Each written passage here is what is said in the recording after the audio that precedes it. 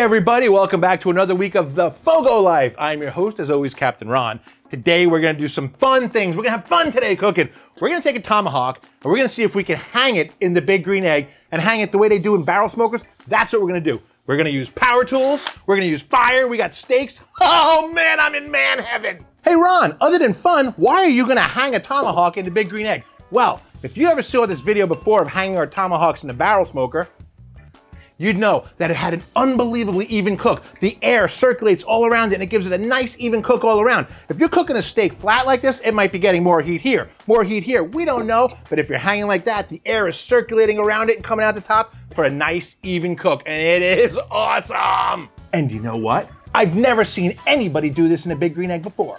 And if you give me a thumbs up, and if you subscribe to the channel, and if you leave me a comment, I'll even think about showing you how to do it. But first, let's talk about the meat. Okay, so what we have here is a tomahawk ribeye, and if you don't know what that is, it's simply a big ribeye that still has the bone, the rib bone in it, that has not been taken off the bone. It's got a beautiful ribeye here. It's got what's called a spinalis on the outside, the tasty little chef's bite, and it's a beautiful piece of meat. So what we're gonna do is we're gonna season it up and we're gonna treat it like royalty by coating it first in Wagyu tallow. Well, if I have you a little bit confused by now, let me give you a quick explanation of what we're gonna do. We're gonna take this beautiful tomahawk, we're going to drill a hole right through the bone, we're gonna stick it up through the hole in the dome in the top of the egg and put the skewer through it, and it's gonna hang in the egg just like this. It's gonna cook with beautiful convection all around it. But before we do that, very important, let me show you how to tie it so that it doesn't fall apart while we're cooking it. The first thing we want to do when we're tying it is to make sure that we have enough kitchen twine, okay? I like to use a thick kitchen twine for this. We're gonna be cooking over fire. So you wanna make sure you have enough to go around it at least 2 times, okay? So 1 and 2. So we're gonna start it here.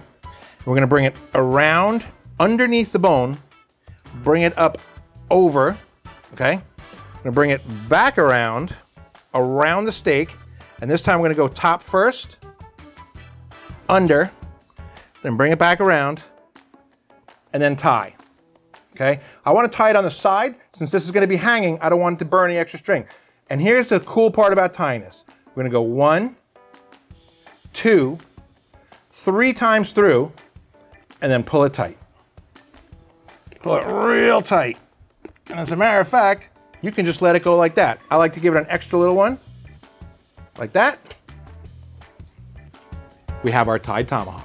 And now the fun begins, yeah. So we're gonna have to drill a hole in our tomahawk bone, but how do we know where to drill it? It's very simple. We want the bottom of the steak to be right about grate height, okay? So what we do is we kind of take our steak and hold it here, right about where grate height would be, close the dome, let the bone come up through, making sure we're holding it right about the same height, and we're gonna mark it, okay? I'm just gonna put a little mark on here using my scissor point, okay? So that we know that when we open her back up, we're gonna have it hanging just like that.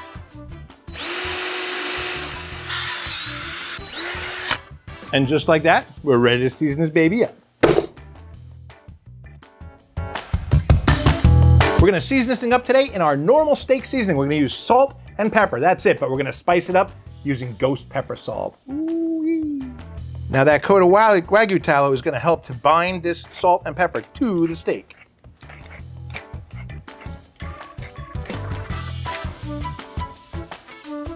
What's the first thing we do after we season our steak? That's right, we set it on the side to let all of those seasonings soak into that meat while we light our grill. So let's put this away and grab our charcoal. I get asked all the time, how do you open that bag with just one pull? Well, let me show you how to do it. Okay, you take the end right here. You pull out the first couple loops. Just pull it out like that. Pull out the first couple loops, okay? Oh, magic, right? Now we're using a totally different grilling method this time. So we're gonna use our Art to Flame plancha, but we'll get back to that in a minute. What I'm gonna do now is fill it up with grilling charcoal, our black bag charcoal. Now, because we're gonna be hanging it and it's gonna be here, I don't want flames shooting up right underneath it. So I'm gonna bank all my coals to the side and kind of make a hole in the middle. I'm just gonna kind of push it all to the outsides. You can have a little bit here, okay, in the middle. But I think that looks about good, just like that.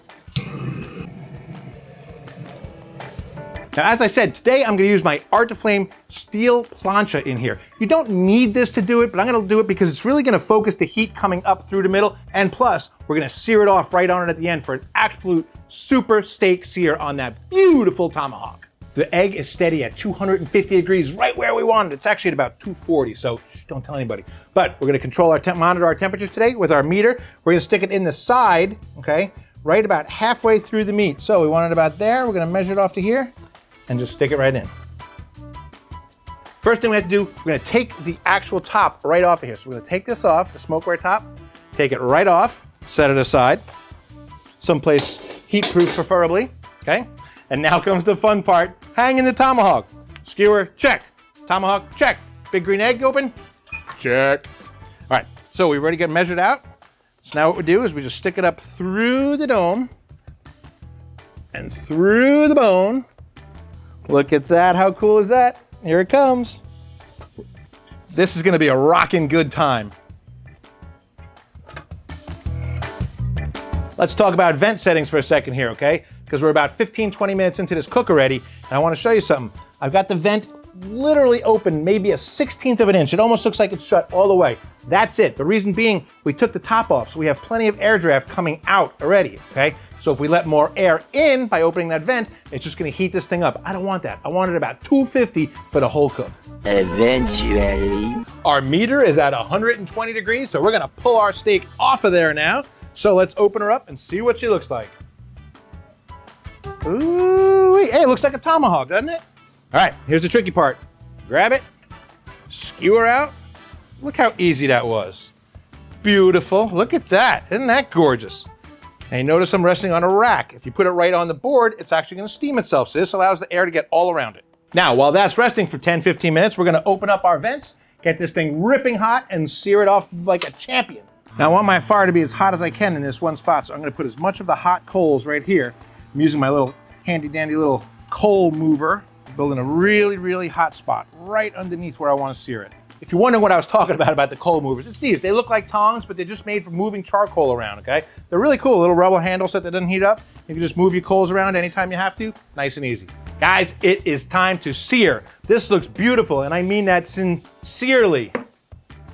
Anyway, so, but I noticed one thing, the strings, okay, good thing we tied this because it did sort of come apart, but to sear it, I'm gonna take these strings off because I want it to be nice and even. So, I'll take these strings right off of here, okay, and kind of flatten it out. Yeah, just like that. Okay, take the strings off, and now we're ready to sear. See how it fell apart here?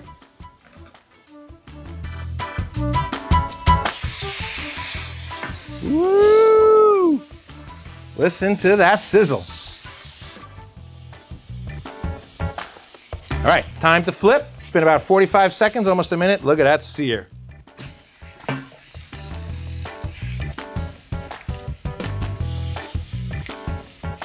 And it's ready. Yeah.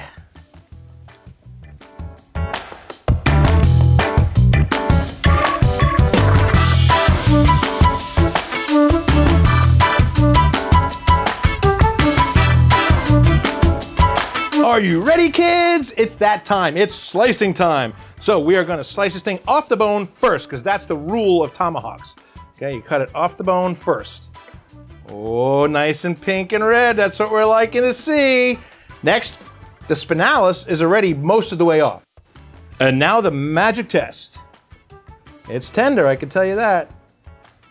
Oh, look at that beauty, baby. I just got asked, but Ron, don't you have to rest it first? No, no, no. It rested while we were heating up the grill. Remember before the sear? That was the rest.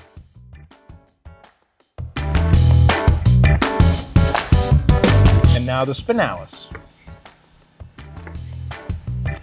Now that's a pretty piece of steak right there. Now, if you don't like ribeyes, I've got a bone to pick with you. Get it? A bone to pick with you? Oh man, is that good. Was that good? Absolutely so cool. What a fun cook. Hanging tomahawks. Everybody should have a tomahawk hanging around.